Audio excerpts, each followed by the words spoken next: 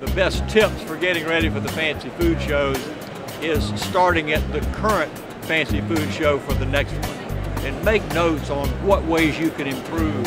Ask other exhibitors to analyze your booth. Ask your customers and your prospects what they would do if they were in your shoes. Be organized, plan in advance, network, talk with other exhibitors. Being patient in this business and being committed to your customers, working with your customers one-on-one, recognizing that at shows like these, you get 150 or 200 leads. There may be 2 or 3 leads that ultimately will consummate the business and will help move it forward. Make your booth exciting.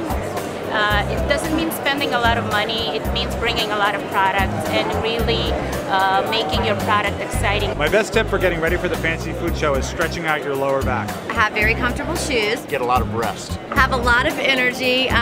Bring more paperwork, information, business cards. I always run out of cards than you ever think you will possibly need. And get a lot of good sleep the night before.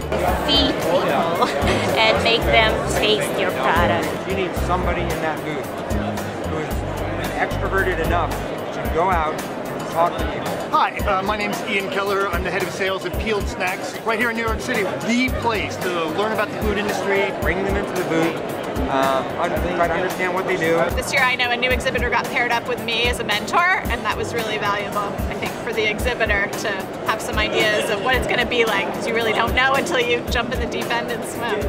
When I'm building my booth, I want to make sure that it's telling a story, that it's putting something out there that's very clear messaging.